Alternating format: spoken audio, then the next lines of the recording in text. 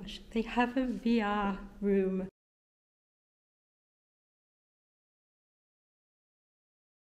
Hello everybody, welcome back to my channel Blue Lady Couture and welcome to my whimsical little corner of the interwebs.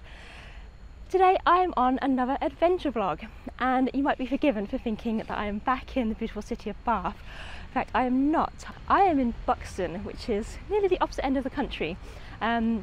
Buxton is a small town in the north of Derbyshire, just about an hour or so outside of Manchester, but very much like Bath, Buxton is also one of our spa towns here in the UK, and it also went through a period of rebuilding and revival during the 18th century.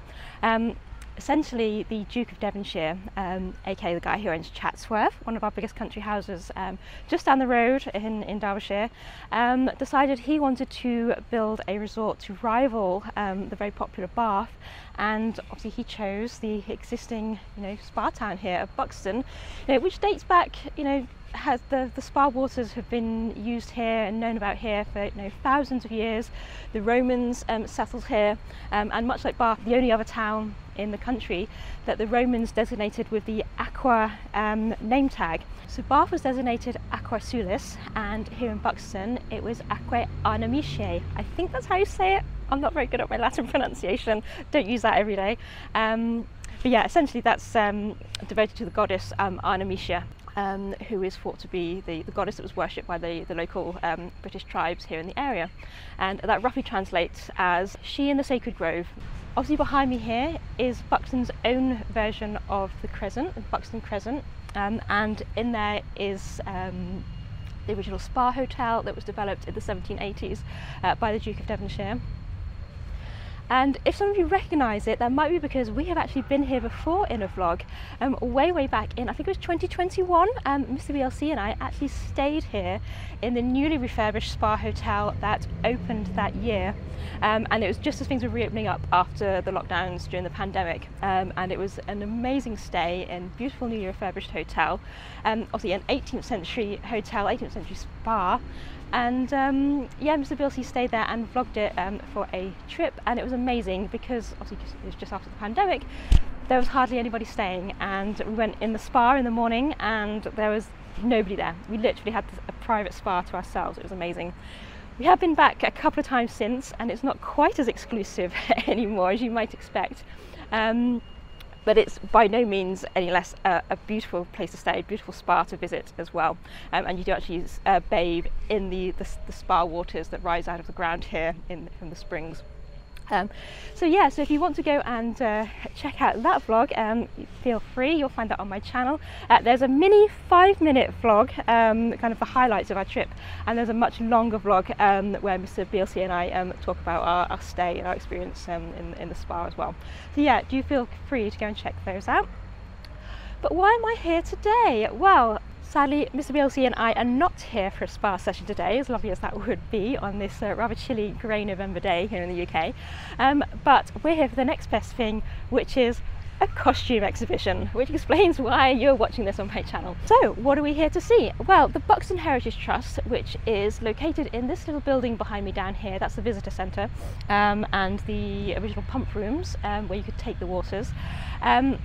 Yeah, that's owned and run by the Buxton Heritage Trust, in conjunction with the people who run the hotel and sauna. And inside the hotel, or attached to the hotel, is the 18th century assembly rooms, and in the assembly rooms is an exhibition of costume just for this weekend. It's only on for 3 days, so I have dashed across to come and see it. And it is called Timeless Threads, and it's an exhibition of Georgian and Regency costumes. But what's interesting about them is they're all costumes from costume dramas, so they've all been seen on film or TV in recent years. So I'm excited to take you along, see what's inside. I understand that there's about 20 costumes in the display, along with props and accessories relevant to the different productions as well. I believe that there's going to be pieces from the Sharp TV series. There's going to be pieces from Hornblower. There's also pieces from Master and Commander as well. So I think there's going to be quite a few military pieces. And of course, Our Lydia Bennet, what is a man without his regimentals? So yeah, and I understand there are some gowns and things in here as well, so I'm excited to go inside and have a look, and yeah, let's go explore.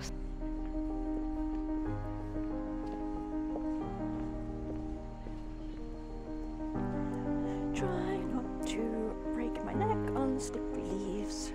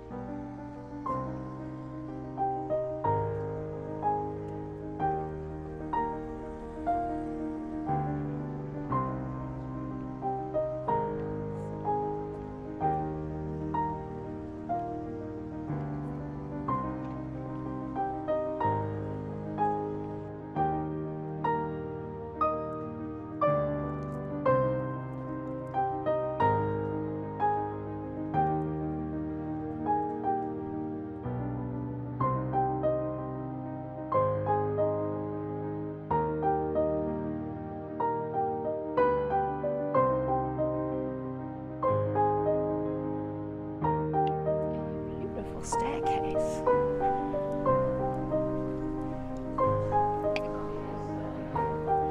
It's the kind of staircase you go sweeping down in a long gown, isn't it?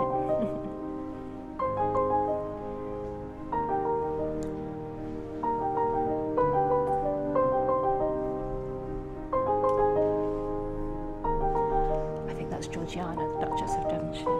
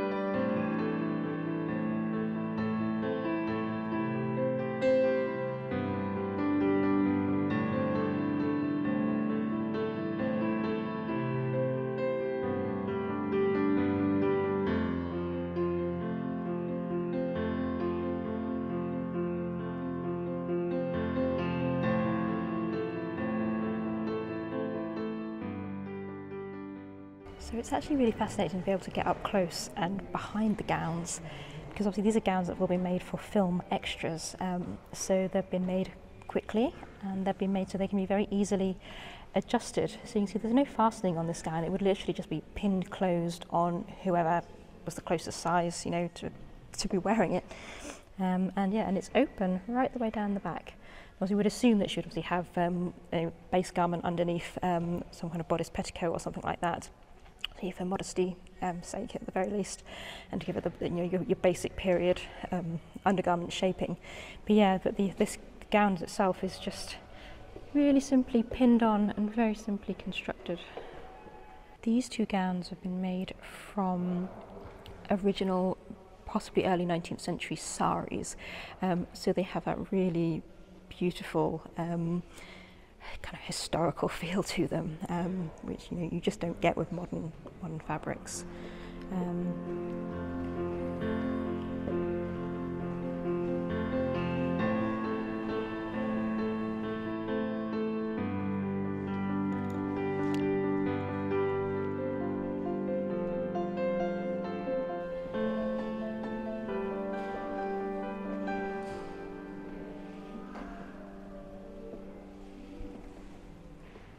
Again, this one is so simply constructed and just pins closed across the back, and it might even tie off there as well to make it really adjustable.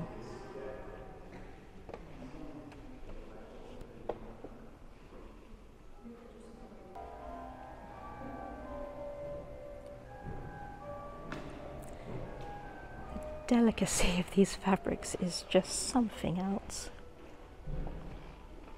And again, this one's just so simple, just like a Grecian chiton style of dress, pinned at the shoulders, and gathered in around the empire waist with a braided ribbon.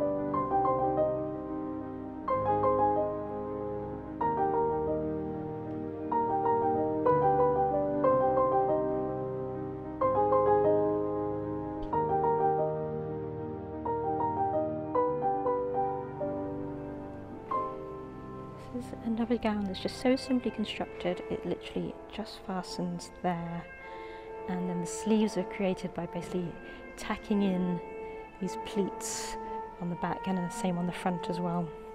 And then the pleating at the back waist here kind of just hides the opening, but I think, oh no, it might actually be, I can just see it is seamed from this point down to the hem.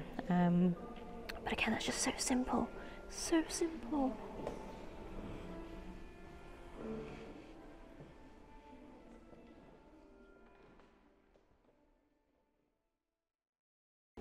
This is a really pretty detail with this ruched draping across the front of the bust. And obviously you've got the kind of the underlayer underneath as well. That's really sweet and pretty, isn't it? I like that.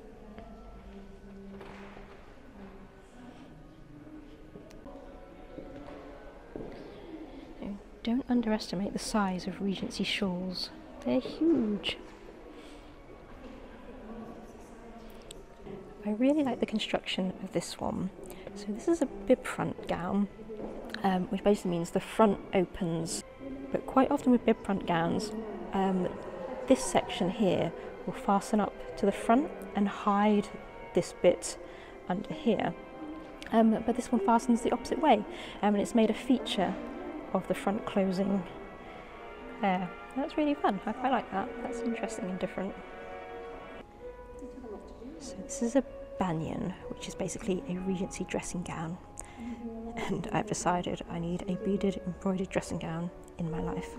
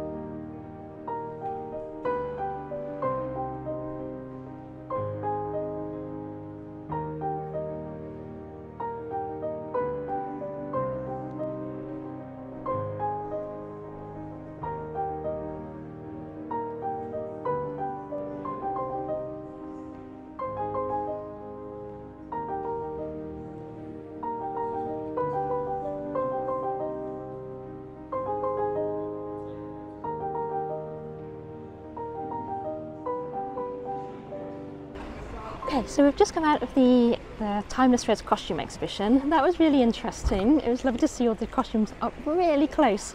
It's sometimes one of those things when you go to a little niche exhibition like this, the costumes and things that are on display are not necessarily going to be behind glass, you know, or anything like that. And they weren't even behind a barrier. You could literally get right up close to them. So I hope you enjoyed some of the footage that I managed to get of the gowns and the military uniforms that were on display in the exhibition there. Obviously there weren't any that were, you know, specifically worn by leads necessarily in any of the TV shows, so they were mostly background character costumes. But nevertheless, you know, it's really fascinating to see them and see all the details on them, and see how they're constructed, and you know, how they very quickly can be adapted and changed to suit different people wearing them. It's just really fascinating and interesting to see. While we were in the exhibition, we got chatting to the lovely Gabby and her partner Matt, who are curating and moderating the exhibition this afternoon. And I'll pop Gabby's Instagram link down below, because she's another historical costumier like me, so you feel free to go and check her out. Yes, it was lovely to chat to those guys, and thank you for watching my videos. Hi. But yes, Matt very kindly, on behalf of the Buxton Crescent Heritage Trust, gifted us entry to the Experience exhibition in the building just behind us. So that was completely unexpected, and I'm very thankful and grateful to be given that. So please enjoy this additional bit of footage of the history of Buxton that we filmed in the Buxton Crescent Experience. I have to say, this was an absolutely fantastic little museum. If you ever get a chance to come to Buxton, please do go and see the Experience. It was, yes, so much bigger than I was expecting. It's across 2 floors, several rooms. You go on a VR balloon flight over Buxton. There's lots of interactive elements in the museum to play with and touch, feel. So it's great for little ones as well. And yeah, it was just really fascinating and really not what I was expecting. So yeah, please do enjoy this little bit of extra footage.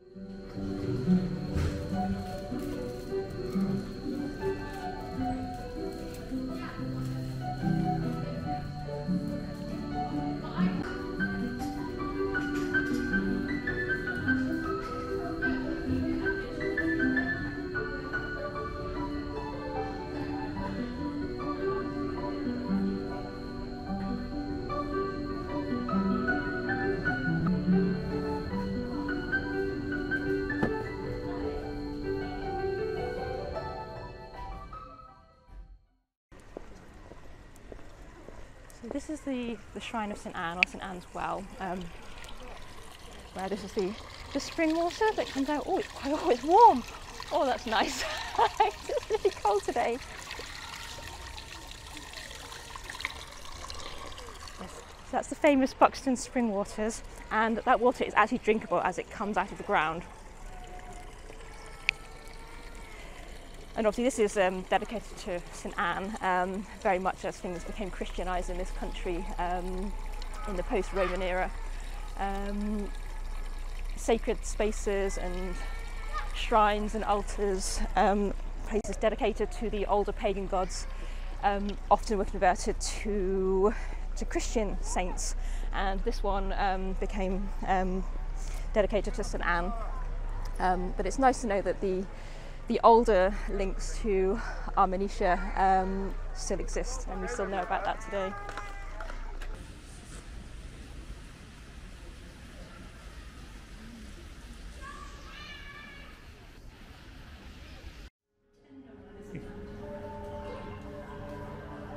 Our story begins over 4,000 million years ago. The same droplets once drunk by dinosaurs have been recycled by nature over and over again and may now be sipped by us today. Remember, rainfall over the Peak District today will not emerge from the spring for another 5,000 years. Visitors travel from far and wide to bathe and take the waters, and with the fifth juice improvements, Buxton developed as a fashionable spa town. Evidence suggests that by the 19th century, the waters were being bottled commercially to be carried beyond the borders of the town. The water still flows freely throughout the year from St Anne's Well and now at the pump room.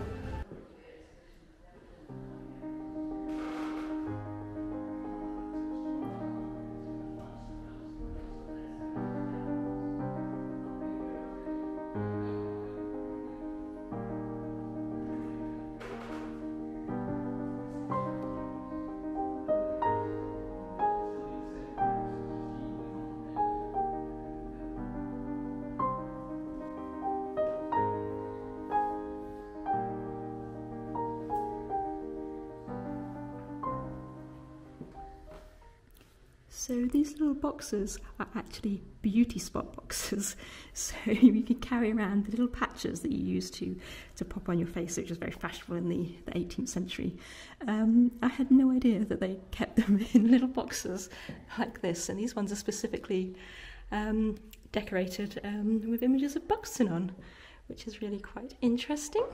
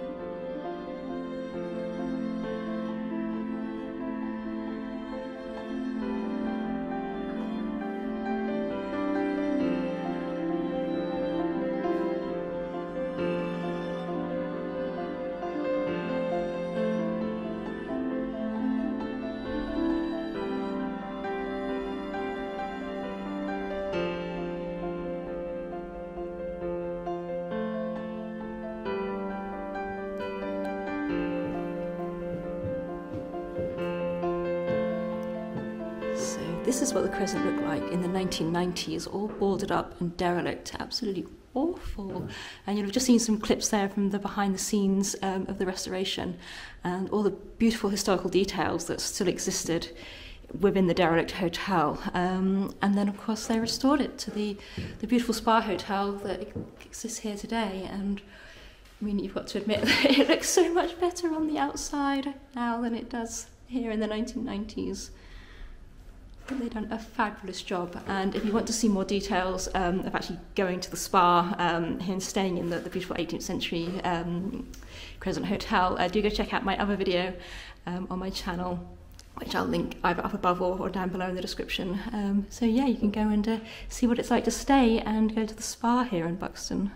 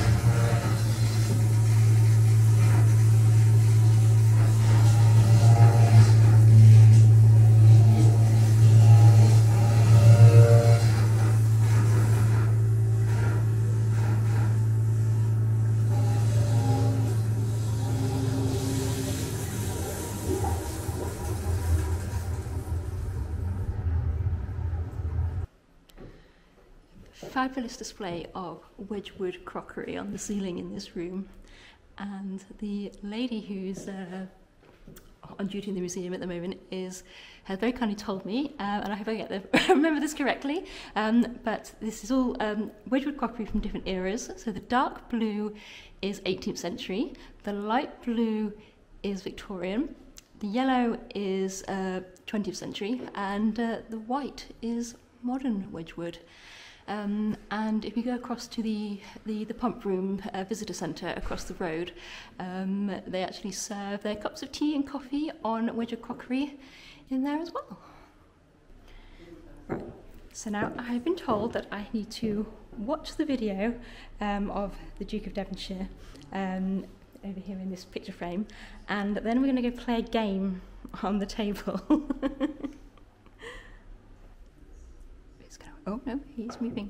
Before I built this splendid crescent, people used to say little in the way of praise for Buxton. They complained about its dreary and dismal location in these dramatic hills. People came for the water, our healing water. But the journey to get here on difficult roads deterred many from even considering coming. Bath has a wonderful crescent, and in part, this was my inspiration. The lack of appealing places to stay in Buxton and of activities to keep people occupied has always been a concern of visitors. They moaned that there was simply nothing to do except bathe in the thermal spring. Because me being me, I have to do the promenading game. Oh, have I got to do it in order? Am I not allowed to? Got to have breakfast first. Always start your day with breakfast. An easily digestible meal of hot spiced bread and cakes, butter, freshly cooked fish or oatmeal. Right, now we've had some breakfast, we're allowed to go promenading. Her ladyship is going for a walk in Buxton. You'll need to get her to all 4 sites in order for her to have enough exercise. Don't let her get lost. I'm going to come stand in the middle of the table. I might actually be able to see what I'm doing then. Oh my goodness. Oh no, I think Scott Mr. BLC might have to hold the camera. This is basically, it's like a tilt table game. So I think I've got to roll her. Hang on, let's, oh god, into the bag. This is complicated. I wasn't planned for this today. So I think, yeah. So as I tilt, so in each of the four corners it says tilt, and basically it's going to roll Lady Bridgewater around the map. So we need to go down to the Serpentine Walks, a popular route for promenading along the River Wye.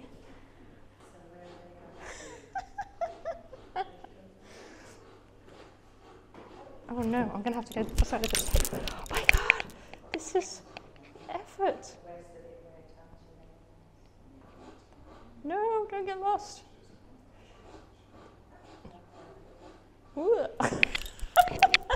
I think she's drunk. She had too much wine with her breakfast, maybe. She's heading for her all-important bath, but which bath should she use? Help her find the right one that fits her social status. Okay. Oh my goodness me. What? Tap a door to find her ladyship's bath. Site number 1. Oops, this is the gentleman's bath. Oh no, that's the poor people's bath. She's not allowed in there either, because of course the gentry don't mix with the lower classes. Oh no, that's the cold bath. It's literally going to be the last one that I'm going to pick, isn't it? Okay, so once you've bathed in the water, you need to make sure you drink some water as well.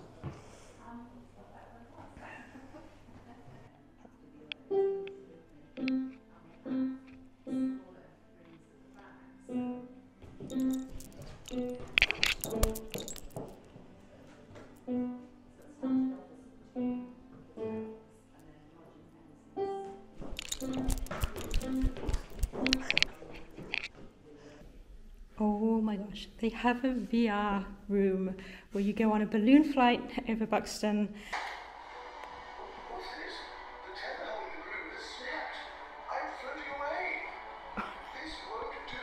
I've got to get some more of the assembly rooms this evening, or rather miss a chance to dance with Lady Bridgewater. It's worse for the lesser folk who can only afford a slow, drafty stagecoach.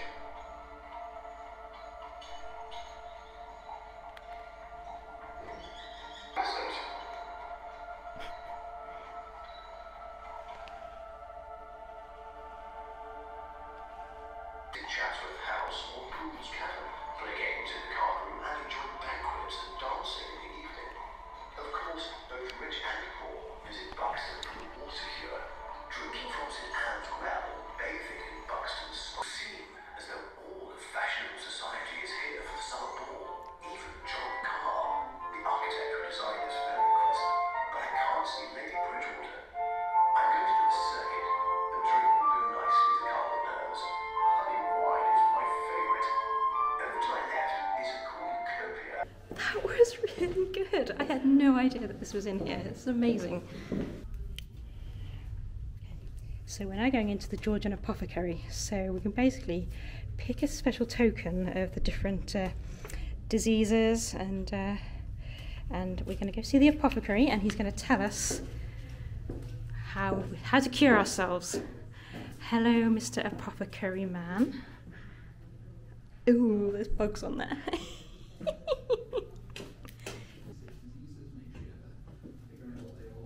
It's too much fine living that's given you this gout, but if you appreciate a good feed, then you may enjoy this remedy.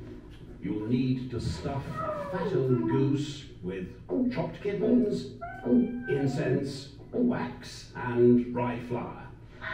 Once you've roasted and eaten it, simply apply the dripping to your painful joints. If that sounds too extreme, then perhaps try a health-giving drink containing licorice, coriander seeds, raisins, and brandy. Although be careful, this mix might leave you on the chamber pot for a while. But better out than in, say I. If you've enjoyed this video of our little trip out to Buxton, please do give this video a like by clicking the little thumbs up icon down below, and if you can, leave me a comment because that really helps my channel out. I'd also love you to subscribe so you can be notified when my next video goes out. You will find me often out and about at museums and events that have historical or costume related interest, or you'll sometimes find me in my sewing room creating costumes to wear to some events as well. So yes, if you're interested in that kind of thing, please do subscribe to my channel and follow along on my next adventures. In the meantime, thank you again so much for watching, and I'll hopefully see you in my next video. Bye!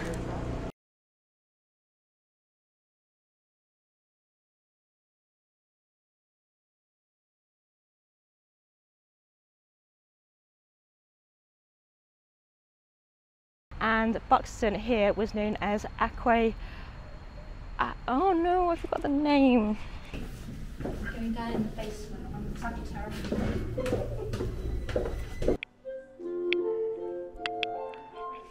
Such a maestro.